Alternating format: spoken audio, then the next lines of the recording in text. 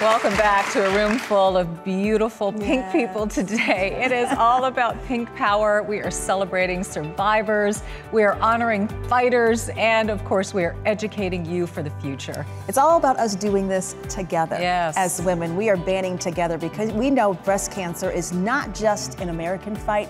Listen to this.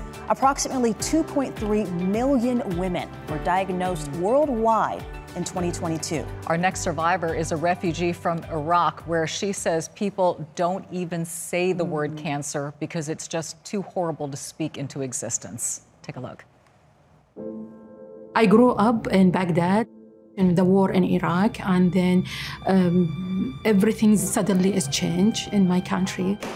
Terrorists got my home and killed member of my family. Then my family, they said, you can't stay here in Baghdad, you have to leave to the safe country. And then I moved to America. I find out I had breast cancer. In 2016, I work in the same school with my kids. I was so happy. So I find something weird in my breast. I was scared to have some serious disease or to lose my job. My sister, she said, this is serious, you have kids. You have to go to the hospital and start to check up. Then they find out breast cancer. In Middle East, when the people hear the breast cancer, they don't say cancer. They say they have that disease. They even can't say cancer because it's a very big word. So when the people say cancer, immediately it comes to your mind, you're going to die. So my family, they don't believe. Me, I don't believe. I said, why in this time?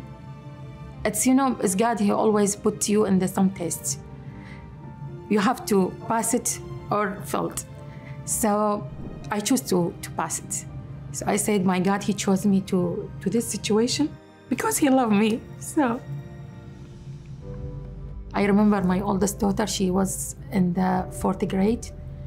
She went with me to the salon when they shaved my hair. She said, you are beautiful even when you are bald. So she's filmed that. And she tried to act as a big girl, but it's a very hard situation.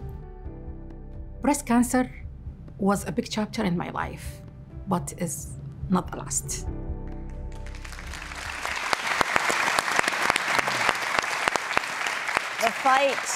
The fight is so much about bravery, it's so much about support, it's so much about hope. She says it was a part of her life, it was a chapter, but as you can see, it definitely was not the last.